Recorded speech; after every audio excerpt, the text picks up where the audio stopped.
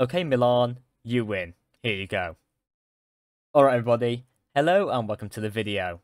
Today, I'm here with a 20 forint coin from Hungary. I hope you are happy, Milan. I'm doing this especially for you. This here is a 20 forint coin from Hungary. This is a 1995 version of the coin. And it is a standard circulation coin, which is still spendable today. So it is still legal tender. This coin here, the design that we're seeing in front of us, was used from 1992 up until 2011. But without further ado, let's go off and give it a few statistics. So, the composition of this coin here is a nickel brass coin with a weight of 6.9 grams, a diameter of 26.3 millimeters, and a thickness of 1.9 millimeters. It is a round coin, as you can see, and as you will also see later, it is in the medal alignment. But without further ado, let's hop straight into it and talk about the reverse of the coin here. So the reverse of the coin here is extremely simple. Where in the center here, we just have the denomination on a line, which says 20 on a line there.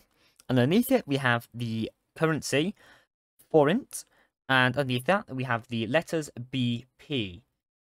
I'm not too sure what BP means, and I'm not really going to say anything about it as I'm not too certain about what it actually means.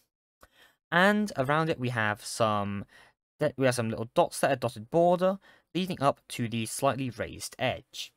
If we flip the coin now onto its side, we will be able to see that the coin has a reeded edge, if the camera likes to pick that up for once. No, it won't. The camera still doesn't like picking anything up, but there you go. It has a reeded edge, you can probably make that out. It has a reeded edge. And if you flip it over, it is in the medal alignment. And as you can see here, we're now on to the obverse of the coin. So the obverse of the coin is a lot prettier than the reverse of the coin indeed. So let's begin with the lettering as par. I'm probably going to go off and pronounce everything terribly wrong. But essentially the English for this is Republic of Hungary. So Magyar Köztársaság, I believe that's how you would say it. But essentially it just means Republic of Hungary in Latin. So this here is also featuring the date, as you can see on the bottom. There we go. It says 1995 there at the bottom.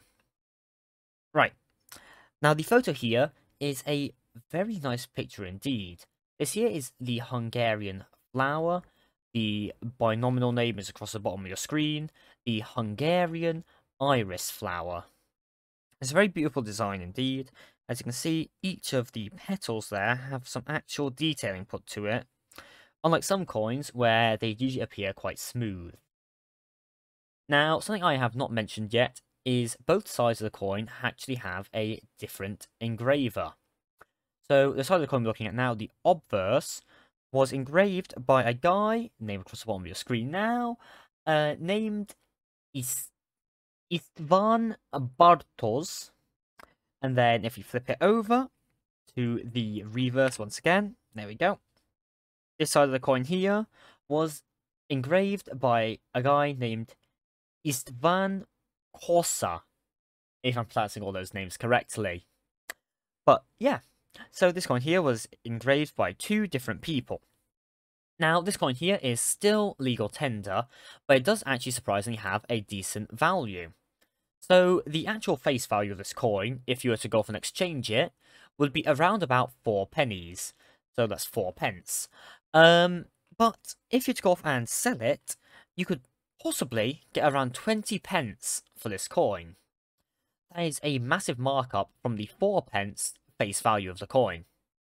So this here being worth around 20 pence means that it's not a very expensive or valuable coin, but it's still quite a nice coin to have, as it's a European coin from a country that doesn't follow the European Union euro still, which is something I love seeing. Anyways, this here is the Hungarian 24-nit coin, worth around 20 pence or about 30 American cent. And yeah, that's about it really. I don't have any other Hungarian coins in my collection, so sorry, Milan, this will be the only one for a while. But, yeah. Thank you guys so much for watching this video. Please do have a great time. And I shall talk to you guys all next time in the next video. Please remember to leave a like, subscribe and all that. And yeah, ta-ta everybody. Have a good evening.